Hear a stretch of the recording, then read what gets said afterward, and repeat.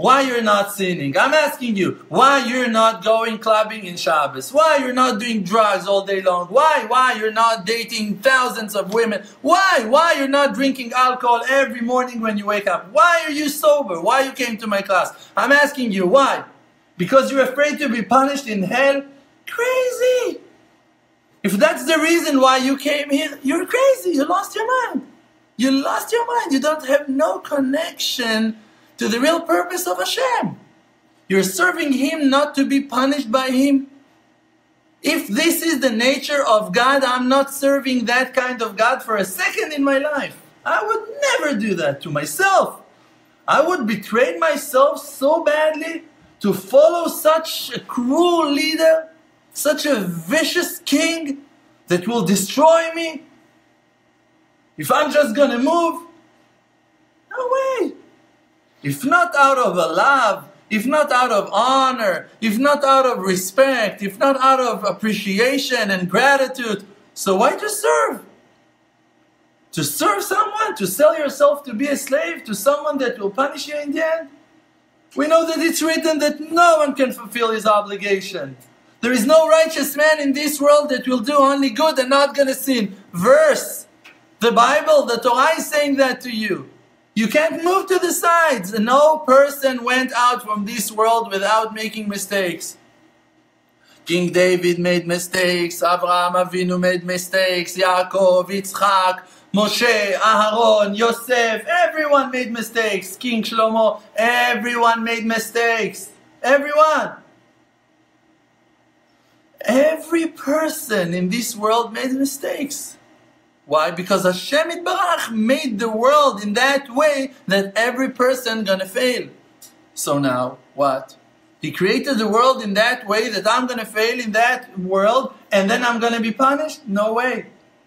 So what's the solution? The solution is tshuva. He also gave you the key to solve all of your problems. That if you sinned, because you've sinned, because you're gonna sin, because for sure you're gonna sin. Because there is no person in this world that will do only good and not gonna sin, not gonna cry. It's not a reality. It's not an option. So, God gave you a key. He gave you a solution. What's the solution? Come back to me, my child. If a man or a woman made a crime, made a sin, they need to come and confess. That's it. That's a solution. Now, you don't believe in yourself and that's your problem. That the tshuva, that you confess, will help you. Will erase the sin. You came to Hashem, you apologized, you told Him I'm sorry, you asked for forgiveness, you asked for Him to help you not to do that sin anymore, and you keep on blaming yourself on doing that. And you cannot forget it, and you cannot forgive yourself, and you keep on blaming yourself, even though that you already took His advice and confessed and regret and did tshuva, and now it's written that that tshuva is bringing you to a higher level even than the level that you were at before you sinned. But you don't buy that.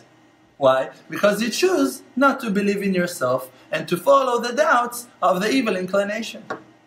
So you're one of the soldiers of the snake instead of being one of the soldiers of King David. That opened for us the path for every individual to know that it's in your power to do tshuva. It's just a temporary world that in this world, in this period of time, we have a mission. What's the mission? The mission is only not to forget the Creator. To remember that it's all Him. Never to fall in the trap of all of those coverings, of all of those husks.